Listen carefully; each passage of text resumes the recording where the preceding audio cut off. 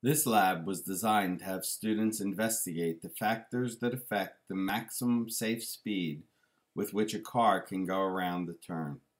When students hit the begin button, they will be brought to the test track. The test track can be changed in terms of the surfaces by clicking on the description of the surfaces. So we could have dry road new tires, old tires, rain and new tires, rain and old tires, ice with average tires, wet ice with average tires, snow, gravel, and back to dry roads. Okay, each time students pick a different surface and tires, they get a different coefficient of friction. Okay, students will also be able to change the mass of the car in either large increments or smaller increments. They'll be able to adjust the speed of the car in either large increments or smaller increments. And students will be able to change the size of the curve, again, in either large increments or smaller increments. Okay, students obviously should be adjusting only one parameter at a time. And what they're looking to do is find the maximum safe speed for going around the turn. So with wet ice and average tires, it's going to be a pretty precarious situation. We hit the start button, and at only 9 meters per second, we could see that our car is slipping off of the roadway. Once students realize the car is in an unsafe predicament, they would then want to adjust until they can find the safe speed for this car. So we'll bring it down to 5 meters per second. Again, this time we need to have a little patience because the car is going rather slowly. But we can see already that it looks like the car is going to be successful going around this turn at 5 meters per second. We could then try it at 6.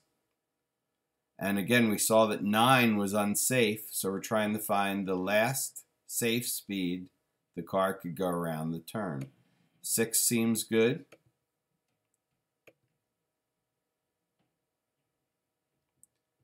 7 meters per second. Looks good. The car is able to make it around the turn. And then 8 meters per second.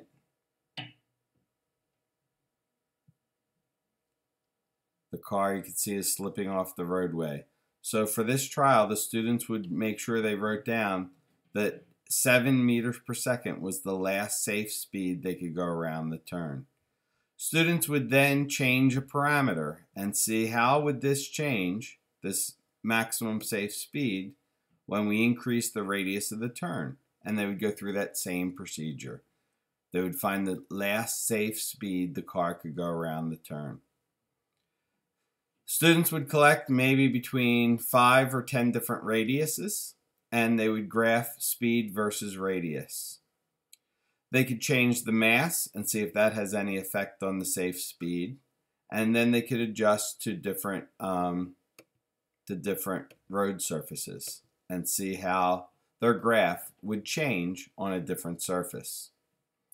Alternatively, students can set a speed. So let's say they were traveling at speed of 20 meters per second. They could adjust and see at what radius they would go off the turn.